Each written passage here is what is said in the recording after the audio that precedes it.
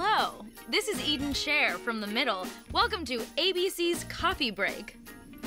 The worst gift I've ever received was, in retrospect, really not that bad. It was like I was just an ungrateful brat when I was a kid. My mom got me it was like an off-brand Polly Pocket, and I was so pissed. I was like, this is stupid. I am not playing with this. But like, she was just being a mom, like giving me like what she thought I wanted. Thank you for joining me on ABC's Coffee Break.